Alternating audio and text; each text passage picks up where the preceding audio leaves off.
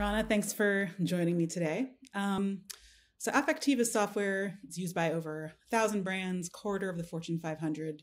Tell me about some of the most common use cases you've seen. Yeah, so we're in the business of capturing people's nonverbal communications, your facial expressions, your vocal intonations, your activities, your behaviors. And there are so many applications of the technology. The very first product we built was to help Fortune 500 companies, and any company really, capture the emotional engagement their users have with their content, to understand the moment by moment responses people have to video content, for example, and then be able to make really key decisions around media spend, optimizing the video content to maximize engagement. So that's kind of one use case. We're also kind of exploring the applications of it in automotive to increase driver safety and also personalize the mobility experience. So we're able to detect things like, if the driver's falling asleep or if they're tired or distracted, texting while driving. And then the car is able to intervene in real time to ensure and maximize safety. And are there any projects that you're working on or that you have in the works that kind of exemplify where you see the technology going in the future? There's a number of use cases that I feel like just have a potential to really transform and help people. Early on, when I was at MIT, before starting Affectiva, we explored the application of the technology to help autistic kids. So at the time, this was over 15 years ago now, we built these glasses with cameras in it, and it gave the kids who are mostly autistic real-time feedback around the experiences and the engagement they had with other people to help them maximize, like looking at people's faces, understanding these nonverbal signals. We're now partnered with a company called Brain Power that is bringing this to market through a partnership with Affectiva and Google Glass. So I'm excited about that. With the pandemic, I feel there's a lot of opportunity around mental health, honestly. Like there are so many facial and vocal biomarkers of anxiety, stress, depression, and other mental health diseases. And I think we have an opportunity to leverage the amount of time we're spending, for better or worse, in front of our devices, and use that as a way to understand a person's baseline and then flag to the person or a family member or even a doctor if we see kind of red flags or signals indicative of, mental health concerns. Yeah, that's fascinating. And I think, that's a really good example, just mental health, of like a really obvious beneficial use case for this technology. At the same time, I know it's, easy to imagine it being used for ethically questionable purposes as well. So, and I also know that you don't say yes to every project. So what is the kind of ethical framework that you use, and how do you decide what projects to take or what to leave? When we spun out of MIT, my co-founder, who's a professor at MIT, Rosalind Picard, and myself, we sat around her kitchen table and basically said, oh my God, there are so many applications of this technology. Where will we draw the line? And we articulated a set of core values that for us have really driven our business strategy. So things like respecting people's privacy, recognizing that this is so personal data that can be used to manipulate people's decision-making. And we know that and we understand that. And so as a result, this meant that some industries we just turn away or we just don't play in, right? Like, so for example, security and surveillance, lie detection. And we routinely get approached by not just the US government, but other governments around the world who want to license the technology for these industries. At some point, we turned, millions and millions of dollars of venture funding from the venture arm of an intelligence agency because we felt that it was not in line with why we started the company and our core values. So, and at some point in time, my scope was just kind of making these decisions for Affectiva. I'm now very vocal and I try to convince and bring along other AI companies in the space as well. And really, I don't know, educate the world around where this can go wrong and hopefully try to avoid that.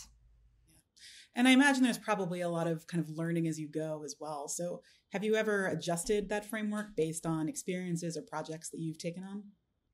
Yeah, so there are definitely, especially with public safety, like people's sense of public safety changing over time. I found that we as a company have these internal debates on whether it's time to revisit our stance. So for example, often after, acts of violence or public shootings, we get around, as a company and say, okay, is it now time to explore the applications of our technology in, for example, detecting anomalous behavior in airports or public spaces? And we have a heated debate. Some people feel like we can be really helpful. Our technology can be really helpful. But I still think, because of how nascent the technology is, there's so much potential for discrimination against certain populations, profiling, abuse and misuse of the data.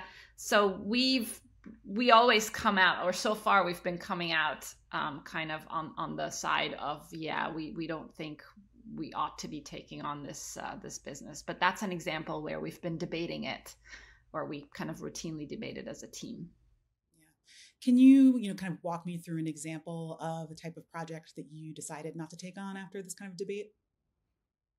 Yeah, one is very actually timely, given where we are in, historically, like we're going through a presidential election in the United States.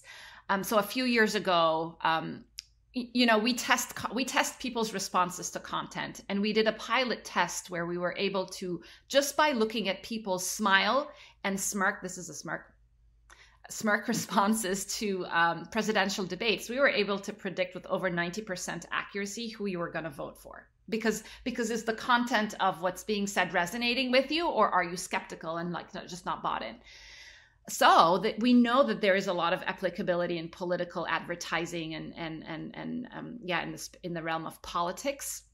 But we very quickly decided that it was going to be very hard to stay detached from the political messages and be impartial. And so that's an entire space where, even though it's really kind of very similar to what we do in the world of brand testing and content testing for, consumer packaged goods and other, Fortune 500 companies, we felt that the political application of it is something we did not want to participate in. Have you thought about putting in any sort of safeguards into the technology to sort of make sure that things are being used, in a way that you want? Yes, the biggest concern I have around these technologies is unintentionally building bias into the algorithms. And the way this happens is if you're not intentional and thoughtful about the data, the diversity of the data, and how you sample examples to make sure that it's representative of the population. So this is an area where we spend a lot of our mind share. In fact, last year, I was adamant that to prioritize this on our product roadmap, I tied the implementation of these safeguards to our executive bonus plan. Usually it's driven by, you hit these revenue numbers. And I was like, okay, we need to hit these revenue numbers, but we need to also implement these bias mitigation approaches. So this is something we really are very passionate about. The best way to mitigate bias, honestly, is to ensure that your team is diverse. Because if you have different perspectives around the table, we each have our own blind spots, and the more diverse the voices, the more representative it's going to be of who the end users are. Yeah. When you talk about bias in the product, can you give an example of how that kind of bias might play out? Yeah. It's over the last couple of years, there's been a huge backlash actually against face recognition technologies that have been primarily trained on a very kind of non-diverse data set of middle-aged white guys. And so when you then deploy these systems worldwide, it wouldn't recognize a woman who looks like me, for instance. And that's because there's not enough representation of people who look like me in the training data set and in the test data set.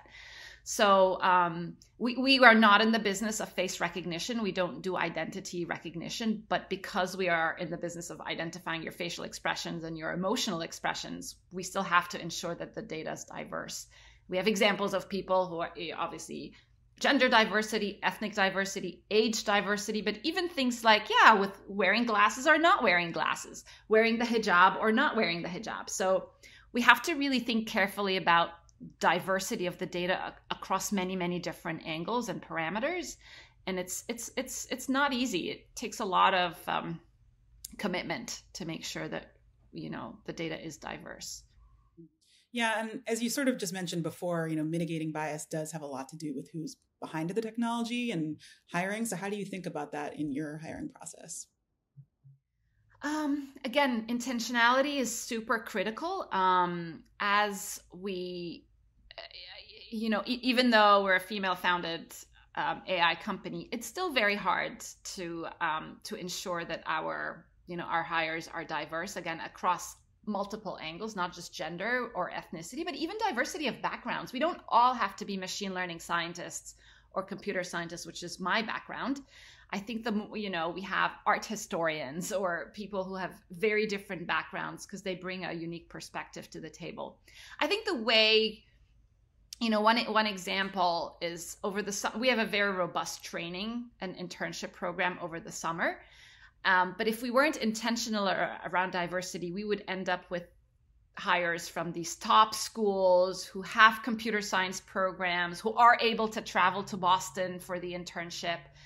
And this summer, because of COVID, we had to pivot to a virtual summer program, and we used it as an opportunity to really tap into a diverse, for me, access to these opportunities is really important. So we said, okay, if you've never had any coding experience, but you're driven and ambitious, we're going to take you on. And these kids did amazing. Some of them are high school students from very underprivileged communities who would never, they would never